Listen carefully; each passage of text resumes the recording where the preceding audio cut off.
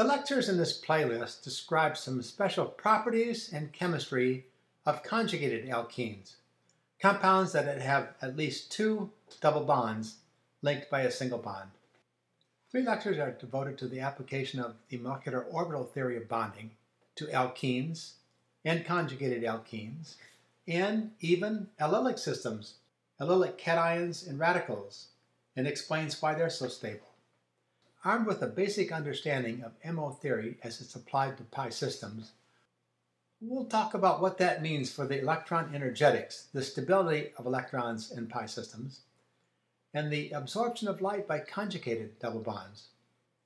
This turns out to be really important, including the fact that the initial step for vision involves the absorption of light by an extended conjugated pi system. And you'll see why it's an extended conjugated system that's involved in the chemistry of vision. We'll talk about 2 reactions that are widely discussed in terms of the allylic stabilization of radicals and cations. And finally, we'll take a look at paracyclic reactions, in particular the Diels-Alder cycloaddition that's used to make 6-membered rings. These reactions are dramatically different from all the others we've talked about, and you'll see why it's important to know MO theory for an understanding of these processes. By the time we're done, then, you'll have a good sense for the application of MO theory to pi systems and why conjugated pi systems are of particular interest in organic chemistry.